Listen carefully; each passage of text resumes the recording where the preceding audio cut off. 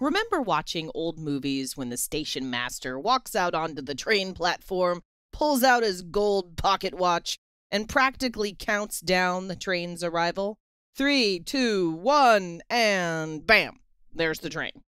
Rail used to be by far the most reliable form of transport. After that, things slipped a little. A few years ago, I could hop on a train first thing in the morning for a 4-hour ride to Seattle and be pretty sure I would get there sometime that day. Maybe.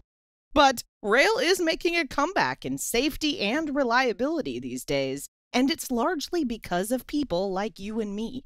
Rail is catching up on technology, like many other critical application areas, and that's having a major positive impact. Hi, I'm Amelia Dalton, host of Chalk Talk. When you're working on high reliability systems for rail or any other industrial or transportation application, your choice of interconnect is critical. My guest today is Egbert Stellinga from TE Connectivity, and we're going to look at the latest interconnect solutions for building reliable data networks on trains. Let's go. And before we get started, don't forget to click that link. There you can find even more information about TE Connectivity's Rail Data Connectivity portfolio. Hi, Egbert. Thank you so much for joining me. You're welcome. Okay, so we're here to talk about rail systems, but how does what we're going to talk about today fit into the overall mission at TE Connectivity? Well, our mission is to create a safer, sustainable, productive, and connected future. If you look to rail systems, sustainable they are for sure, because most of them use electrical energy. And our data connectivity systems, the products that we're going to be talking about today, are contributing to a productive and connected future of the rail systems. Okay, now, Egbert, TE Connectivity has been in the rail industry market for some time, but what about the data connectivity aspect here? You're a relatively new player in this part of the arena, right?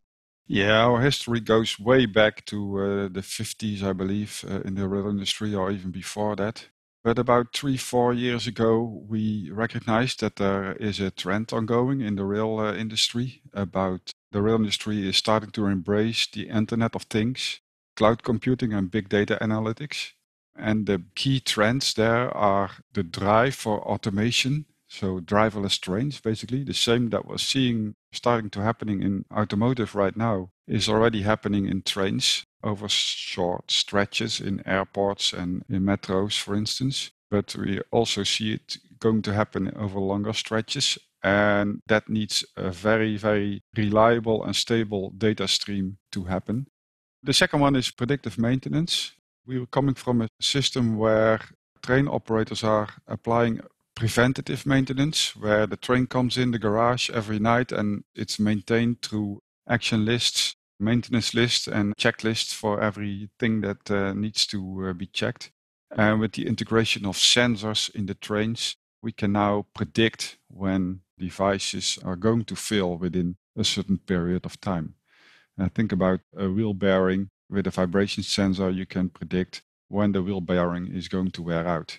And then the last one is connected mobility, where the passengers nowadays want to be connected to the Wi-Fi network. They want to know how long it takes until they arrive in the next station, what the next station is, etc. So all these systems or all these trends, they lead to increased amount of data connectivity in the trains. As a result of that, we see the data connectivity growing at a pace of 10%. Which is approximately 4 times faster than the overall rail market. With the rail data connectivity portfolio that we have established, our key driver is to reduce the operating cost and improve the travel experience for our passengers. That makes total sense. Now, specifically, what does TE Connectivity offer in this space? We offer a ruggedized, rail-approved network product portfolio which enables our customer to reduce their operating cost and provide the best travel experience for the passengers. And that portfolio consists of a series of M12 connectivity. And the M12 connector is basically the same connector as the RJ45, which is used in building networks, but then in a far more ruggedized variant. We offer cable assemblies made up of these M12 connectors. We offer antennas to enable the wireless connectivity with the station or the garage. And then we offer Ethernet switches and gateways. And in the end, this allows us to provide the physical onboard network installed in a train. That makes sense. Now, Egbert, let's step back a little bit and talk about what exactly a rail communication architecture looks like. What all does it include? If you look to the picture that's shown here, you see on the rooftop there's an antenna. That's where it all starts, right? The antenna picks up the signal from the air, from the station or from the garage or from the network. Then it brings it into the train. It goes then into a radio, and that radio turns the RF signal into an Ethernet signal, which is then distributed in the train network. But as many of us are aware, you can't just split an Ethernet signal like you do with a power signal. You have to have devices in between, like a postman, which delivers the packages of information to the right receiver. And those devices are called switches. You find those also in the network. And those switches, they need to be connected to each other, right? So in order to do that, you use cables, but also connectors at the end of each cable to make sure that you can disconnect and connect the cables when needed.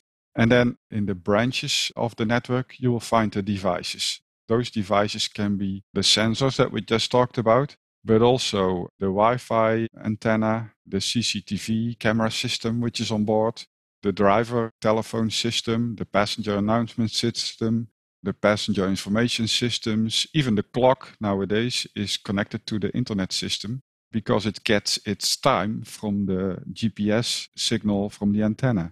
And there's many more applications or devices connected to the network, as I already told. For the products that are in our portfolio, we divided them into 3 groups. First group being the devices, which is actually the Ethernet switches and the gateways. The second group is connectors and cable assemblies, basically the connectivity. And then the third group is the antennas. Okay, great. Now let's dig into that RDC portfolio a bit. Egbert, what does it really buy me as an engineer? Well, first of all, RDC stands for Rail Data Communication Products.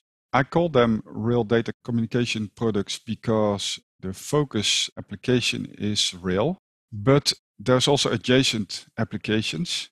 You can think about applications like bus, so public transportation.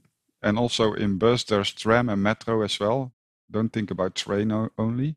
And you can also think about other applications like heavy-duty trucks. You can think about agricultural vehicles, mining equipment. Basically, the product portfolio that we are going to see now is suitable for all applications where you see lots of shocks and vibrations. So when I talk about rail, don't only think about rail, but think about ruggedized. Our first product is the M12 connector, and we have an ultra ruggedized M12 connector in our portfolio. And this product really stands out from the fact that it is absorbing lots of shock and vibration. And that is done with a couple of features. First of it being the machined crimp contacts. So this product has machined contacts, not stamped and formed contacts, but machined contacts. It has a strain relief, which is a crimped strain relief. And this strain relief is very different from what we see in other connectors. And I will explain a little bit later what it actually means. But this provides a very, very ruggedized connector. It's basically the strain relief that makes the difference between our M12 connector or this M12 connector portfolio and the portfolio of competition. Further to this, the connectors that we're seeing right now are, of course, IP67. They are EN 45545 compliant. That is a specification or a standard which is used in rail to make sure that people are not getting killed if a fire breaks out in the trains. They are fully metal, so they are made of a solid machined brass housing. And we have them available in several coatings, in decoded and in A-coated, with 8 pins and with 4 pins and with 5 pins. And they're pretty small compared to the products that we see with competition. And we also have an X-coated version of this. X-coated is pretty new. The advantage of X-coated is that it can do 10 gigabit per second. What I didn't tell you with the previous slide is that it comes in a right angle version, and that applies to the X-coated as well. And we are one of the first in the market with an X-coated right angle product. And the reason why we can make this X-coated right angle product is we do this jacket crimping. For the rest, this X-coated product is pretty much the same as the A and the D-coated product. It comes with the same machined crimp contacts, with the EN 4505 compliant plastic materials, with the IP67 water ingress rating and the vibration features here. Okay, so Egbert, you mentioned crimped strain relief. Now, I'm not exactly sure what this is, so tell me, what do you see as the advantages here? Crimped strain relief basically refers to the way that we do the strain relief in the connector. Every connector needs to have a strain relief. And typically in these kind of connectors you see a rubber strain relief. You know, you've probably seen this system in many other connectors where you feed a cable through a piece of rubber, and that rubber is then compressed between two surfaces and provides a strain relief. The disadvantage of this system is that you can unwantedly release the strain relief, and also there's still a possibility to turn around, to rotate the cable in the strain relief. We solve that problem with this crimped strain relief. Basically what we're doing is we are hard crimping the cable jacket and the braiding of the cable on a piece of metal or with a piece of metal. And we do that with a hexagon crimp. After we make this crimping, we can ensure that we have the best EMI and RFI performance because we terminate the shield in a 360-degree circular area with this crimping mechanism. We ensure that the cable is still IP67 sealed by an O-ring. Normally that would have been done with this rubber insert, but we do it with an O-ring. By doing this crimping, we eliminate cable rotation because the cable jacket and the braiding is really fixed on a part which goes underneath the cable jacket and the cable braiding. And after the crimping is done, the connector cannot be tampered with anymore. So it's vandalism free. And then the way we constructed this connector and the way we designed this connector is such that we have a very minimum amount of components, and that allows for a very fast field assembly time, which saves about 25% field assembly time. Wow, that's great. Now, Egbert, this crimp strain relief has to be adjusted to the cable. Is that right? That's correct. The big drawback of this connector is that it has to be adjusted for each cable. But we already have released a lot of cables with this connector. We have a big database of cables that we know. And as such, most of the cables used in rail are already foreseen and known by us. And we already have set up part numbers for that. If there is a connector or a cable which is not yet tested by us, then we ask our customer to send a 1 meter cable. We can do quickly some testing. Then we can set up the part numbers needed for this new cable. And Egbert, do you have any more general solutions as well here? Yeah, so in case the engineer using this still prefers the solution with a PG clamp, as we call it, the rubber grommet, then we also have a connector with this PG clamp, which can accommodate for a large range of cable diameters. From the right-hand side of the connector, from the tip side, it's exactly the same. Still the same machined crimp contacts. It's still secure for vibration. It still has a solid machined brass housing. But on the left-hand side of this picture, you see the normal PG clamp that you would see being standard in the market. Okay, Egbert, what if I need an M12 cable? What kind of options do you guys have for me? Yeah, so we also have a portfolio of pre-assembled M12 cables.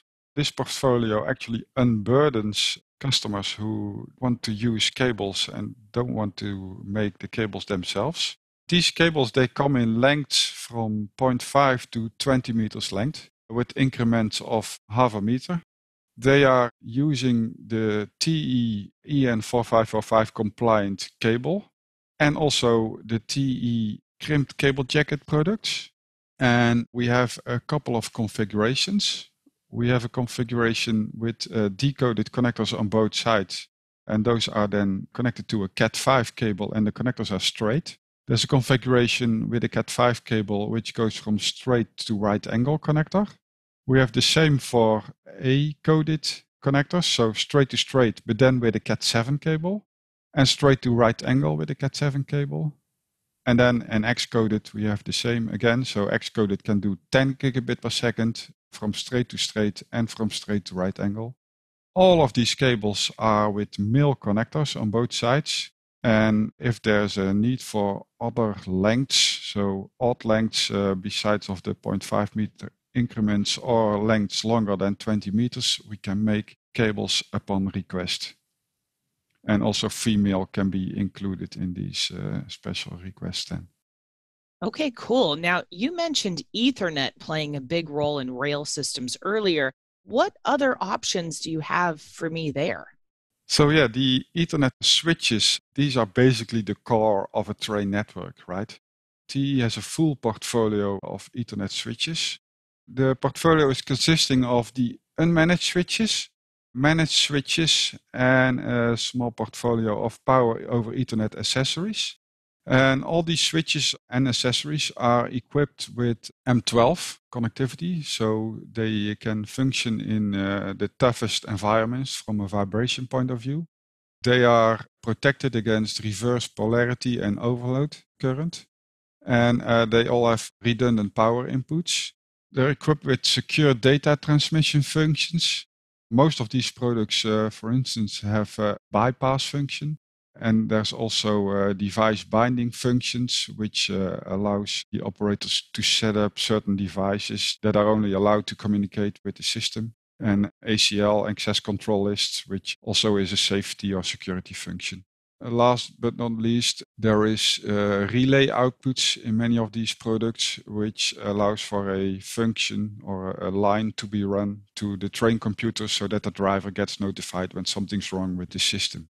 All these switches are IP40 rated. Okay, cool. Now, Egbert, can you explain to me a little bit more about the difference between managed and unmanaged switches? Why would I want a managed switch in this case? Yeah, so I already showed you the typical architecture of a train network. If you remember that slide, you saw bigger switches in the stem of the network, in the base of the network, basically. There were smaller symbols of a switch in the branches of the network. And that's also typically where you use those switches. The managed switches, they can be programmed. I can define for the managed switches, for instance, that the train security or the train operating system gets a certain amount of bandwidth or a certain amount of priority over the passenger Wi-Fi.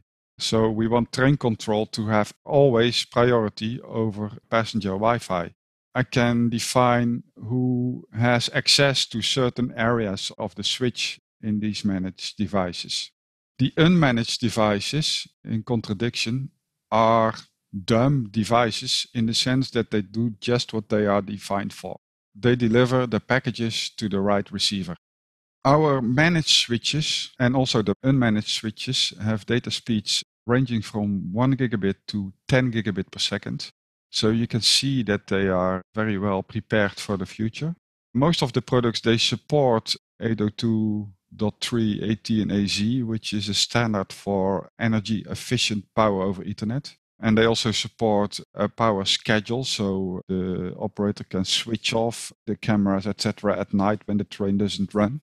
They support redundancy functions, things like a bypass function, which is a function which actually bypasses a switch if it's not operating, if it doesn't get power, or if something is wrong with that device. They support dual power input and other things like MSTP, ring protocols, and MRP. And there is a lot of security functions built in these switches, like DDoS, attack prevention, and access control lists.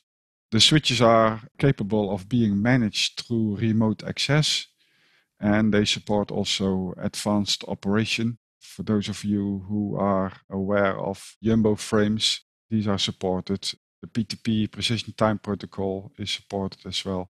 IPv6, there's a mail client in the managed switches. I think that makes sense. Now, Egbert, you also mentioned earlier antennas. So what does TE offer in this space? We have a large range of antennas.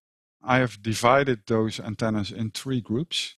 And when I start speaking about these 3 groups, then we will gradually move from very rail-specific products to less and less rail-specific products. And in the end, in the semi-stationary products, I'm actually speaking about products which are applicable to basically all markets. So the first one is the onboard antennas. These are the antennas which you can find on the rooftop of a train, which communicate with the train network. But also in this group, you will find the Wi-Fi antennas which spread the Wi-Fi signal through the train for the passengers. In the group of vehicles antennas, we have a range of antennas which can be mounted on less rough rail applications or less rough public transportation. So think about buses, tram and metro. And also there is a series of antennas which is applicable to emergency response vehicles, which are typically also ran by the operators of train networks. You find antennas everywhere in the station, but also outside of the train station. Think about the ticket vending, candy vending, drink vending on the station, but also in the streets. Think about access control, which you can also find anywhere. Think about metering, which is also in stations and also anywhere else in all kinds of buildings. So this last group of products is basically a group of IoT, Internet of Things, and M2M, machine-to-machine antennas, which can actually be applied in any application. Okay, that makes sense. Now, what does this look like all together, Egbert? Yeah, so if we add the M12 connectivity to the TE produced rail compliant cable, we get the M12 cable assemblies, and I already showed them to you. If we add those cables to the switches and the antennas, TE is now in a position to provide the components of the physical onboard network. Okay, so you have the products to provide that onboard network, Egbert, but what about the services that go along with it? We have an application knowledge which goes way back. Application knowledge about cable systems used in trains, but also about the connectors used in trains, the vibrations and the shocks we can expect there. We have test labs specifically equipped with devices for this industry. We have loads of experience with designing cables, designing these connectors and designing systems as well for our customers. And we have controlled production. And if I bring that together with the products that we have right now for real data connectivity, we are now in the position to provide physical onboard train network to our customers, including the services that go with that. So train operators can come to us. They can talk about their network needs. We can help them defining the network. We can help them defining the physical cable lengths, making the drawings for that, doing the first installations together with them, doing adjustments to the cable lengths, etc., determining where the power supply should be, running cables from the power supplies to the switches, and all that goes along with that. That's a unique position right now, which is not resembled by our competitors at this moment. Okay, so let's switch gears a little bit. Are there any other products for rugged applications that TE plays in? I know you guys are in other markets as well, right? we have a very nice portfolio of D-sub connectors, which is adjacent to the M12 connectivity that I already showed you, because it also uses the crimp jacket system, which we saw with M12. Okay, so what's all included in this portfolio? Well, in there, we basically have a structure which is allowing our customers to build their own D-sub cable. This structure or these products consists of hoods, strain reliefs, for which we have a set, the strain relief which is crimped to the cable jacket, but as with the M12 connector with the PG system, we also have a compressed strain relief. So customer can make their own choice if they want crimping or the compressing. And we have the connectors and the contacts in the same portfolio. And if we add that all together, we are in the position to provide all the components to build a very nice and very ruggedized D-sub connector with which the customer can build their own cables, or we can do it for them if they want.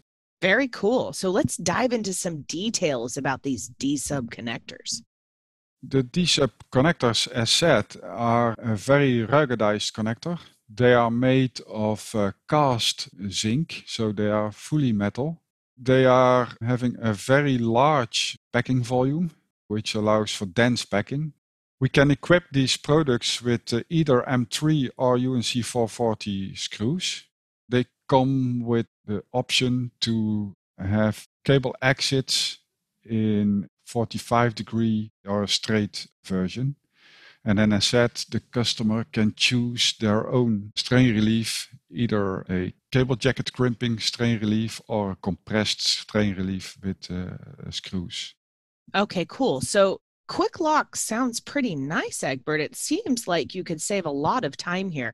Can you tell me a little bit more about this solution? Yeah, so adjacent to the thumb screw portfolio, we have a portfolio of quick lock hoods. And these products are pretty much the same as the thumb screw versions, also with a large pack volume, the option to have angled cable outlet, and of course the high quality full metal shell. But they come with a squeeze to release mechanism. And the way this mechanism works is if you squeeze it in the direction of the blue arrows in this slide, it actually releases from its counterpart. It locks by itself with an audible click when you insert it into the counterpart. And in order to release it, you have to squeeze the two latches. The only thing that has to be done to the counterpart to make this work is to retrofit the counterpart with our quick lock pins, which are available from us as well in several versions to accommodate for the connector and the panel thickness that is used in the counterpart. It's a very, very nice product, which is also having a lot of strength. The two latches, they can withstand 440 newtons, so nearly 44 kilograms. And it saves a lot of assembly time and installation time as well when these connectors are used. Okay, well, this has been a bit to take in today. Now, Egbert, if I wanted more information, where should I go? Well, we have our rail landing page, as we call it. That site can be found at www.te.com/usa-en/industry/rail.html. You can also follow the link in the presentation. In this page, you can find the rail data connectivity products, amongst others. And you can find a load of further information like drawings, 3D models. You can even order samples of most of our products there. And then, of course, there's still me. Excellent. Well, I think that's all I have time for today. Thank you so much for joining me, Egbert. It was a pleasure speaking with you. It was a pleasure. Thank you very much. And before we go, you didn't forget to click that link, did you? There you can find even more information about TE Connectivity's Rail Data Connectivity Portfolio. For Chalk Talks, I'm Amelia Dalton from eejournal.com. For more Chalk Talks, head on over to the Chalk Talks section of EE Journal. You can't miss it, it's right across the top. Or head on over to YouTube, youtube.com/EE Journal.